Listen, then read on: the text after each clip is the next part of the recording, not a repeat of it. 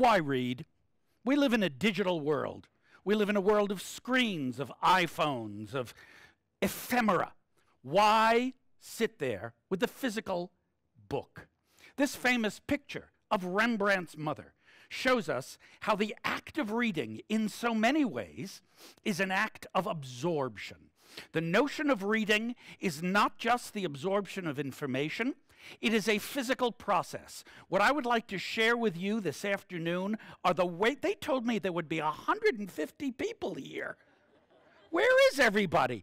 This notion of reading as absorption is the magic of reading. The book is a physical object, and learning how to read as a child shapes the physical, visual, and cognitive imagination. Before this talk, I prepared by Googling guy reading. And this is what I got. I got a picture of a guy bending over a book. To bend over a book is to be absorbed in the book. You can see the very physicality of the hand. You can see that Rodin-like thinker-esque move of the hand on the chin. You can see the visor over the eyes shielding the sun. Reading a traditional book is an act of absorption. Reading on a screen is an act of spectatorship. It is theatrical. This is a picture from the late 1980s, and I vividly remember when the screens first arrived, how we did not look down, but we looked out. We did not put our hands on our chins, but we pointed our fingers at the screens. And you can see here, as the man leans over the woman, pointing at the screen, you can see here how the very act of reading changes your physical relationship to the text from one of privacy, absorption, and involvement to one of spectatorship, of theatricality, of publicness. It's very hard to read privately with a screen.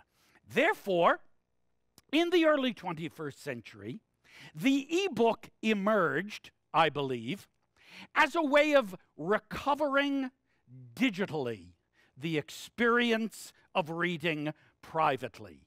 The e-book is not a real book. The e-book is a simulacrum of a book.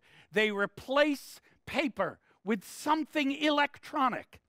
E-books are to real books as e-cigarettes are to real cigarettes. Did you like that one? You think that's very fun? Next time I do this, I'm going to travel with you so you can sit in the front and laugh loudly with people. How many of you are grown-ups in this audience? I spend all my life talking about digital culture. You know, at my age, the only word that should follow digital is examination. That's a joke for the adults. How many of you smoke e-cigarettes? How many of you smoke real cigarettes? How many of you couldn't give a flip about what I'm talking about? E-cigarettes.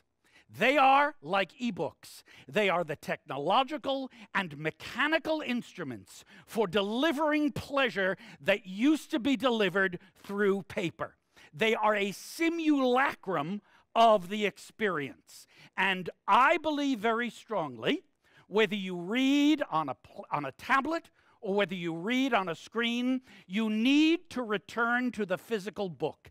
And you need to recognize that for as long as literacy has been around, the physical book, the illustrated book, has been central to the formation of the child, the human being. This is a papyrus manuscript from the 3rd century. It represents the labors of Hercules. This is the earliest illustrated children's book that survives. Why were the labors of Hercules children's book reading? Because in school, every child felt Herculean. How am I going to pass that test? It's like conquering the Nemean lion. How am I going to fulfill the assignment? It's like sweeping out the Augean stables. How am I going to show up for a class at 9:30 in the morning? It's like slicing off the heads of the Hydra. The image of Hercules fighting the lion becomes the emblem of reading and learning as an act of heroic labor. It is also an act of devotion. This beautifully illuminated manuscript from the Anglo-Saxon period shows us how, in the study of the Psalms, the study of the Bible, the purpose of the book was to attract the child's attention. King Alfred the Great, who was king of the Anglo-Saxons in the 890s, wrote about how his own mother showed him a beautifully illustrated book as a child. And the word he uses, now remember, this is old stuff, so he's talking and writing in Latin. He says it's pulchritude, female beauty. He is electus. He is seduced and drawn in by the pulchritude, by the beauty of the book. Is reading a form of seduction? Reading is certainly a form of seduction here. In this manuscript of Terence's plays, prepared for a schoolroom in a monastery, where the children would see the representation of the actors. They would see the visual ways in which the story that they were reading is presented to their mind's eye. When print came into Europe, one of the first things that was printed was Aesop's fables, those childish stories of talking animals, of rabbits and hares, of foxes and wolves and goats, all of whom took on a moral quality. There you see the figure of Aesopus. There you see the animals. Are you seduced? Are you attracted? Are you excited by the visual image of the book? When I was a child, the books that I fell in love with were the illustrated children's books by the writer and painter Robert McCloskey. One Morning in Maine, Blueberries for Sal, Make Way for Ducklings, and Time of Wonder. These are books that illustrated to the child the possibility not just of an imaginary, but of an aesthetic life. Life was beautiful. The job of reading was to experience the beauty of the world as represented by the artist and the illustrator. Time of Wonder is a story, it's a book that was published in 1957 when I was 2 years old. And we began reading it in my family throughout the 50s and the 60s. We were fascinated by the idea that here was a family living on the coast of the state of Maine. I was a child in Brooklyn. Maine was another country for me. It was exotic. The very idea that there was a coastline, the very idea that one could see poetry and passion, magic and miracle in a coming storm over the sea. This beautiful illustration and the poetic text that accompanies it shows us how, hoping for a chance to drop out of the channel, the fishing boat wallows in the waves, seeking the shelter. You can hear in the alliteration, you can hear in the rhythm there, the poetry of the water lapping on the shore. And in the course of this book, there is a storm that comes up. The storm comes through. It blows through the parlor. It wrecks the living room. The Parcheesi game board skittles across the floor. The books are gone. The mother reaches for the children. The lamp has disappeared. It is as if a trauma has come through the house. And when the storm is over, all is calm. Look at this picture. Now the mother and the children sing their own psalms of joy. The books, once again, placed perfectly open and closed on the table. And Dad, remember this is the 1950s. In the 1950s, Dad can do anything. I grew up in the 50s. When I became a dad in the 1990s, I discovered that dads can do nothing. But in the 50s, dads did everything. And you will see in this picture how the dad takes a dishcloth and covers over one of the last of the broken panes of glass. A window now broken up in frames that looks all the world like a set of splayed open books, each pane each window looking like the side of a book, and matching, if you like, even rhyming visually with the open book on the table. When I was a child in the 1950s, the world of the imagination was the world of books. But we did not have the thunderstorms of Maine. We did not have the Psalters of the imagination. We had the fears of nuclear attack.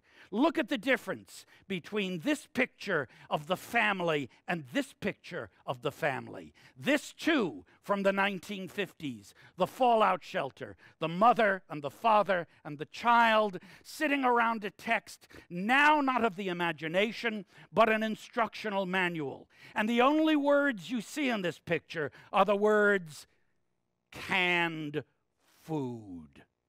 As if in this apocalyptic moment, we would have no words left for the imagination. And so when I grew up and when I became a parent, I wanted to give my own son this sense of magic that I experienced. The idea that a book could take us to another world, that reading was a form of magic. And fortunately for me, and probably fortunately for many of you, Harry Potter came along. Many of you think that Harry Potter is a set of stories about magic and wizardry and sorcery and the imagination. I want to argue that Harry Potter is a book about reading. Magic in Harry Potter is nothing more than a heightened form of literacy.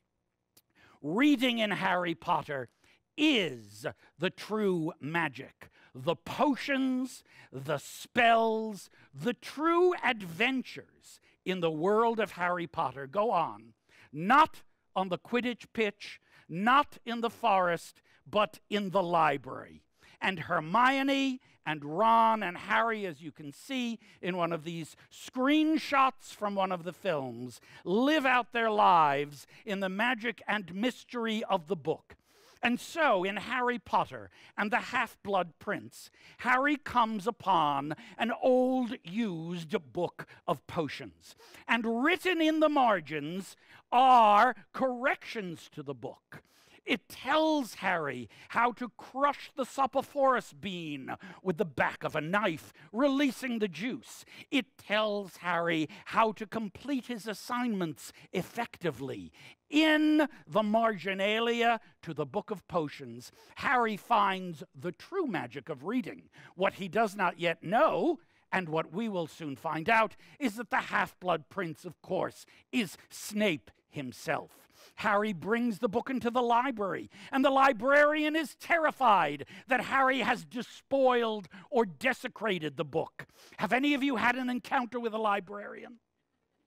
Librarians are all about keeping things clean and keeping things in order. Libraries are sites of regulation, not imagination. The job of the librarian is to keep your hands clean, to keep you quiet, and to make sure that if you are late returning a book, you pay for it.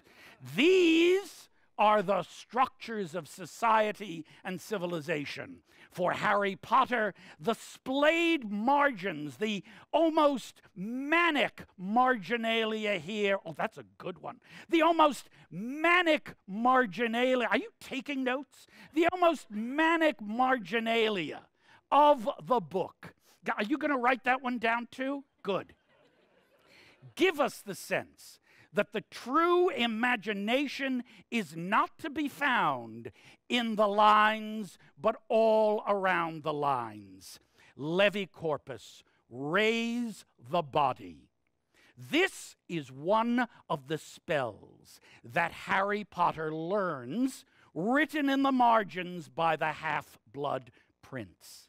He learns the spell and takes it back to his room, where he suspends his friend Ron as if from an invisible cord from the roof of the room. Levi corpus, raise the body.